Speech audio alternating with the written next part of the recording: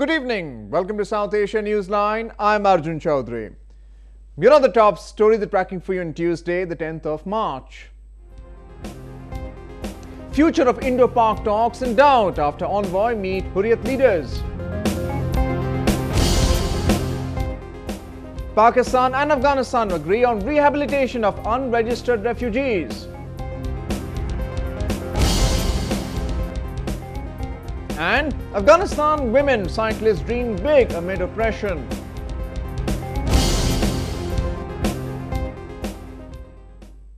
And now for all the details. At a time when India-Pakistan dialogue had just resumed, defiant Pakistan envoy Abdul Basit held a meeting with hardline Kashmiri leaders Saeed Ali Shah Gilani on Monday. In a repeat of last year's events that wedged the gap between the two neighbors, once again raising concern over the future of the talks. A report. Pakistan's High Commissioner Abdul Basit met separatist leader Saeed Ali Shah Gilani in New Delhi on Monday. This despite potentially angering India, barely a week after Indian and Pakistani foreign secretaries resumed talks in Islamabad, the highest level between the rival countries after more than a year. India has long accused Pakistan of sponsoring militants in the disputed Kashmir region through their allegiance with the separatist leaders. It cancelled talks with Pakistan last August after representatives from Islamabad met with separatist leaders.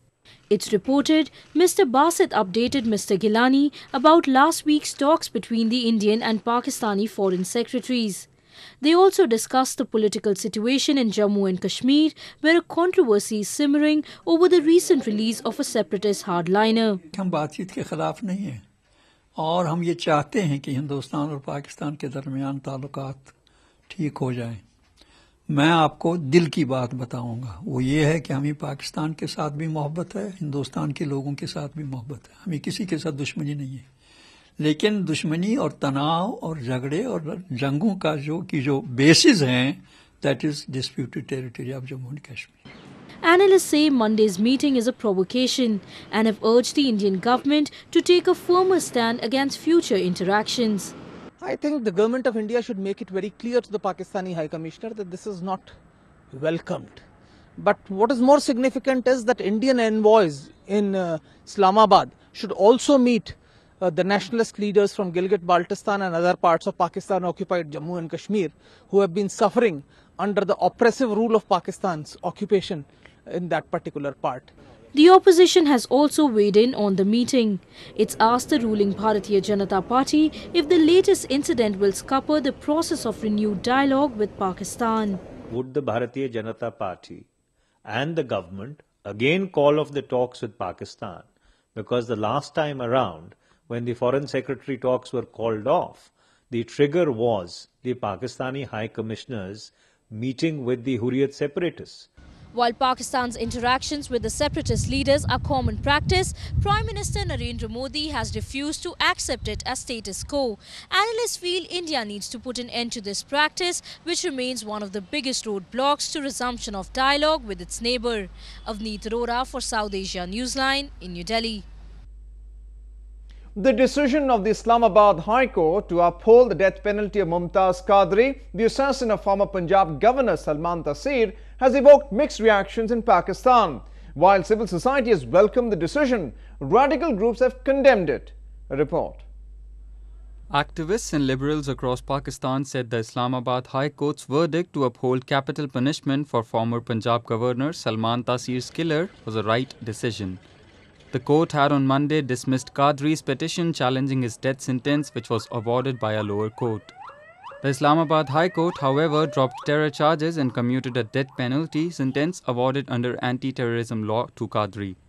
Conservative groups who have deemed Qadri a hero for killing Taseer demonstrated outside the court after it upheld the verdict of capital punishment. They said they will continue to support Qadri. आज इस जज के फैसले से हमें दिल्ली तौर पर बहुत दुख हुआ और ये एक इस्लामी जमहूरिया पाकिस्तान है, ये कलिमा तैयबा की बिना पर बनाया गया, इसी खातिर ये मुल्क हमने हासिल किया था। किसी भी मोमिन के लिए नबी अलैहिस्सलाम की नामूस सबसे मुकद्दम है। गाजी ने जो काम किया हम सब इस पर खुश हैं और हमेशा उनकी तायीद करते रहेंगे। Qadri, the former bodyguard of Taseer, opened fire on him in January 2001 outside his Islamabad residence for his outspoken criticism of Pakistan's blasphemy law. Taseer had demanded a revision of the stringent law, which made him a target of many extremist groups in the country. He had also run into controversy for visiting a blasphemy-accused Christian woman inside a jail in Pakistan's Punjab province. Blasphemy is a serious crime in Muslim-majority Pakistan, and any insult of Prophet Muhammad or desecration of the Quran invites the application of death penalty.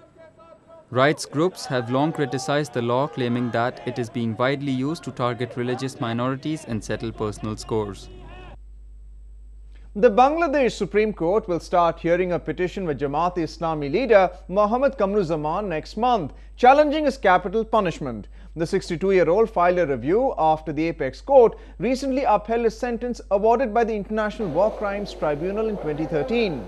The Jamaat leader was handed down the death penalty after he was found guilty of committing crimes against humanity during the Bangladesh Liberation War in 1971.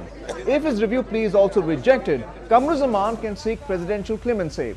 However, his lawyers have not confirmed if he will seek it.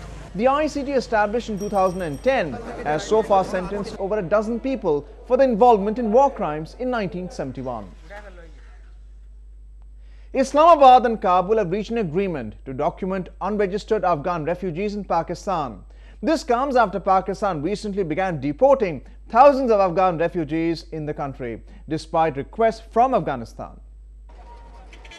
Pakistan and Afghanistan on Monday agreed to set up a joint committee to look into the repatriation of undocumented Afghan refugees. The two countries have also decided to seek help of United Nations High Commission for Refugees to facilitate their settlement according to the proposal of the Ashraf Ghani government. Islamabad has, however, refused to extend the deadline for the registration of new refugees, which ended in December last year. Pakistan is home to some 2 million Afghans living illegally in various cities of the country. The government had ordered the deportation of unregistered Afghanis living in the country after the Peshawar school attack in December, citing security threats posed by them. This had uprooted thousands, including many of those who had been living in Pakistan for decades. Most of them either fled Afghanistan in 1970s and 80s following the Soviet occupation or were forced to seek refuge during the hardline Taliban regime. Many of these immigrants don't have proper documentation, making them unaccounted, keeping them under the suspicion of terror links.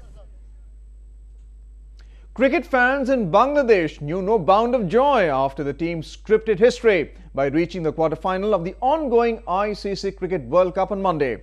This is the first time the Bengal Tigers have qualified for knockout rounds of the big tournament. The whole of Bangladesh broke into celebrations on Monday as their team scored an upset victory over England, securing their place for the next round. Thousands who had assembled in capital Dhaka to cheer for their team broke into celebrations as their team scripted history. They marked the occasion by congratulating each other and breaking into song and dance. Cricket fans said they were happy with the team's performance. Bangladesh jitse, amra onek khushi, onek happy.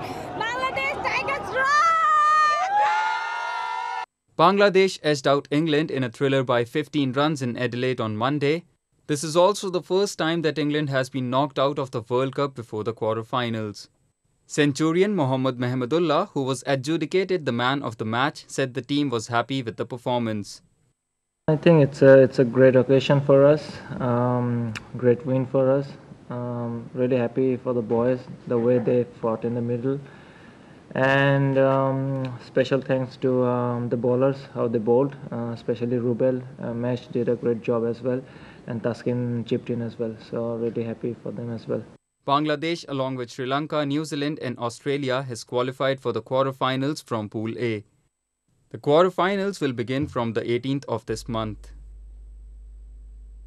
He might be young, but with his awe-inspiring talent and great fortitude, the little boy knows how to play his cards right. Take a look at how this 7-year-old from South India is all set to enter the record books. With great flexibility, determination and unusual talent, a little boy from India's southern city of Bangalore has become a limbo legend. With his face just inches away from the ground and spreading his legs apart, Gagan Satish sets a new record for limbo skating. Roller skating under 39 cars in 29 seconds, his astonishing feat has been recognized by the India Book of Records as the farthest distance in limbo skating under cars. With great joy and happiness, Gagan's father said he always made him practice to set world records. मेरा बच्चे के लिए वो तो skating के लिए नहीं डाला है, ये चुपके घर का पास रहता है ना, वो तो बाजू वाला का मिंगल के वो तो खराब हो जाते तो लेके जाके टाइम पास के लिए वो मेरा बेटे के लिए स्केटिंग को लेके जाके डाला है। वो टाइम में आके एक सब लोग आके बात के वो तो दूसरा जगह में ऐसा गिनीज बुक वर्ल्ड रिकॉर्ड किया तो बोला है, वही मैं माइंड में रख के वो तो प्रैक्टिस करने के लिए स्टार्ट किया। The previous record was held by a 9-year-old from Karnataka who skated across 24 cars in 47 seconds.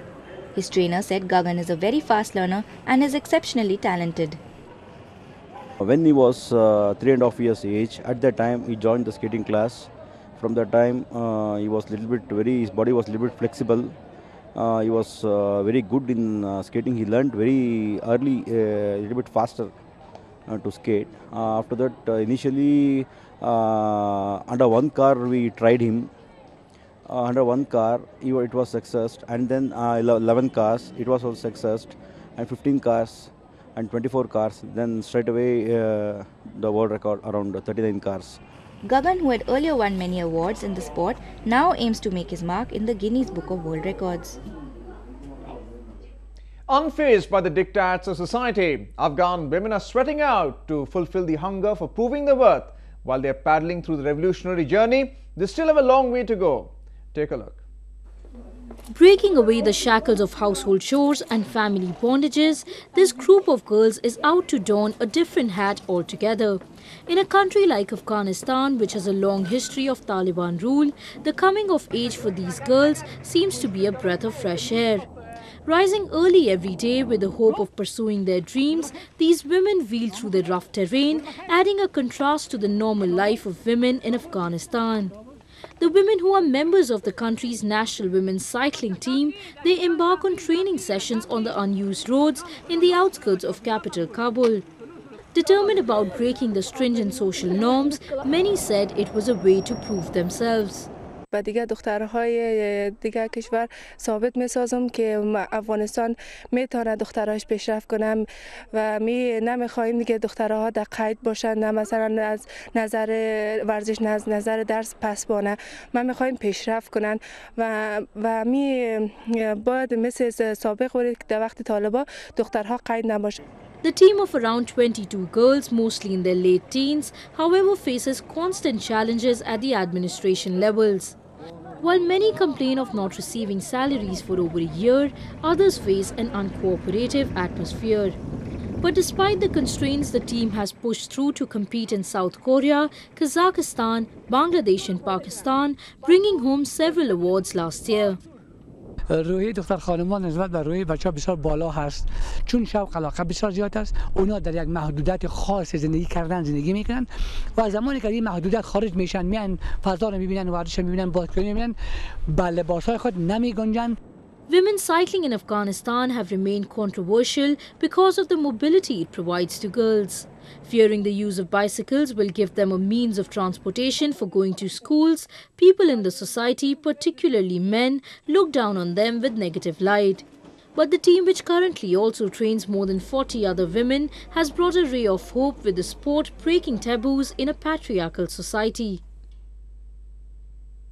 Well, that's the way it was in South Asia this evening. Before we conclude the top stories, once again. Future of Indo-Pak talks in doubt after Envoy meet Hurriyat leaders. Pakistan and Afghanistan agree on rehabilitation of unregistered refugees. And Afghanistan women cyclists dream big amid oppression.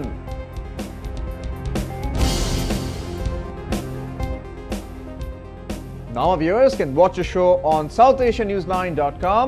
You can also visit us on Facebook.com/SAsiaNewsline and follow us on Twitter @SAsiaNewsline. That's all in tonight's edition, which is same time tomorrow. Good night.